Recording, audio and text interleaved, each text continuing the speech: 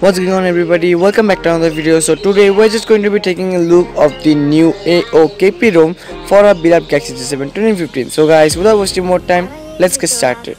Now let's take a quick look of the newly redesigned AOKP-Rom. So this is the kind of home screen you get from the first boot, and this is actually a stock Android based ROM, so there will be a lot of bugs, but this is currently in the test phase right now. So here it is.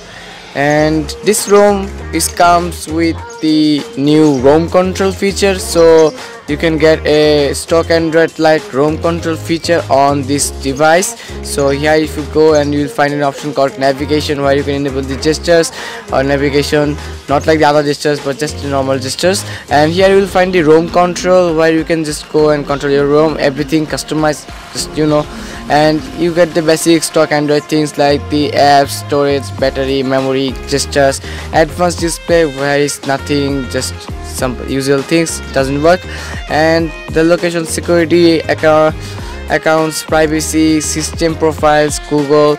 Let me just go turn down the brightness a little bit. So here it is, and you get these default settings. So you don't get a lot of settings right now, but once you are on the ROM control, just let me just click on that, you will find a lot of customizations. Like you can customize your app launcher, you can just generally customize your hardware keys, lock screen, notification drawer, power menu, sound, status bar, user interface. That's all. So let's just go to the app launcher, and then you will see the gestures anywhere, where you can just go customize your gestures, app circle bars, app sides bar, and go to the general. You get the clock settings, where you can just customize the recent settings. You can just immersive recents, or if you just go and just do anything you want, and the wake lock blocker. And if you just go to the hardware cues, you can just go enable the backlight or answer call,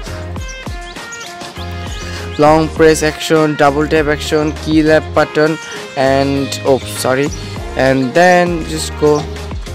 Now let's just go to the lock screen, and here you'll find a lot of customization for the lock screen. And let's go to the notification drawer, where you can just customize the notification drawer.